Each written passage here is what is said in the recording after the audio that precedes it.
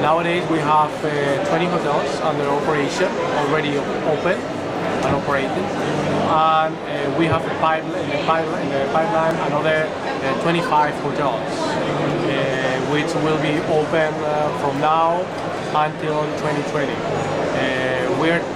We are opening hotels in new destinations like Chiang Mai. We are opening hotels in new hotels in Malaysia, like in Bukit Tinggi. We recently took over a new hotel in Hanoi, which is 45 minutes driving, called Melia Mountain. This is a beautiful retreat hotel by the mountain in a natural reservoir. We signed yesterday the 10th hotel in China, which is called Melia Hotels Resort, 1 hour drive from Jinan. So yeah, we keep on growing since 4 years ago, where we had only 7 hotels. We moved to 45 hotels and more under negotiation in very appealing destinations like Phuket, new hotels in Bali. Yeah, it's a very good. And those are Bali, Hanoi, are places where Melia has been present for a long time, for decades. Yeah. So that's I imagine the opening of the Shanghai office, was that about 4 years ago?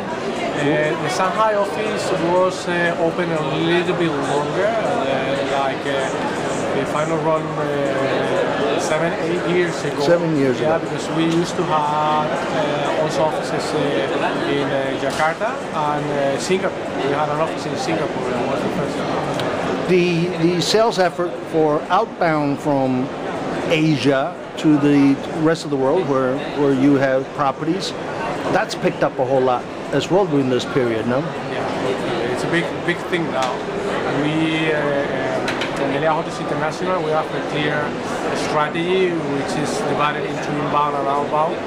And now the outbound business from Asia Pacific to other hotels in the other regions of Melia Hotels International represent more than 60% of the production generated in the whole Asia Pacific. So it means that keeping the markets like Australia, India, South Korea, Japan, China, of course, are contributing a lot to the other hotels out of Asia Pacific. Not only to the hotels we have in Asia Pacific, but the hotels we have overseas. Around the world.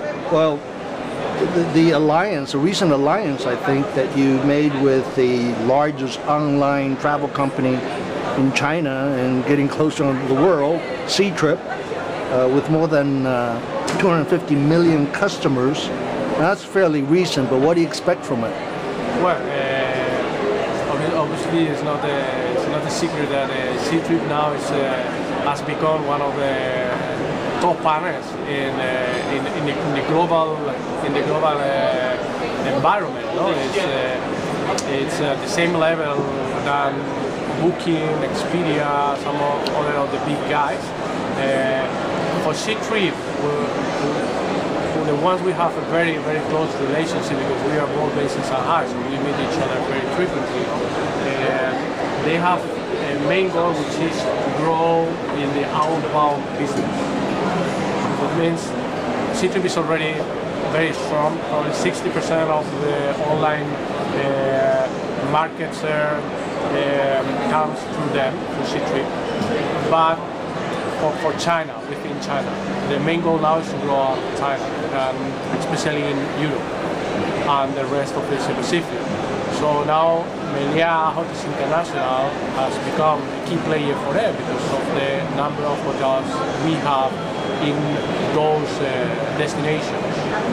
And it's I found it very interesting about your new program in Europe, Spain especially, where apparently the Chinese like to spend the Chinese New Year's. The program called Peng Yu by Melia. Peng Yu in Chinese is friend.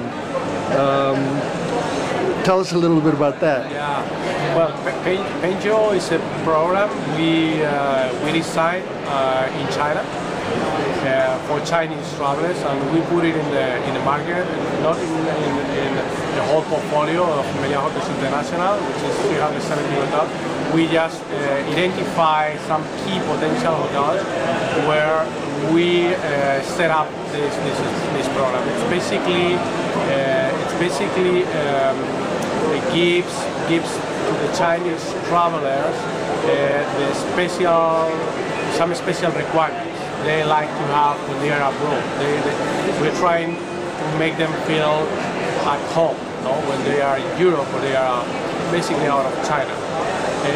Those special requirements are very simple but very important for them, like having a Chinese food corner in the buffet breakfast where they can find their congee, they can find their dim sum dumplings and some other specific items. They have instant noodles in the minibar. They do have their own Chinese TV channels. They have Chinese-speaking staff in the hotels. So there are certain items which are very important for them. But anyway, Penjo, we believe Penjo is very important, especially for baby boomers and some Gen X generations. But it's not that important. We understand nowadays it's not that important for the millennials because they want to explore the local taste. They want the tapas. Yeah. Correct. That's correct. So we must now adapt the strategy. We need Penjo for those travelers, but also we must understand what are the requirements for the new generation from China that are more adventurous and they look for genuine things in the destinations. Thank you, Casas. My pleasure.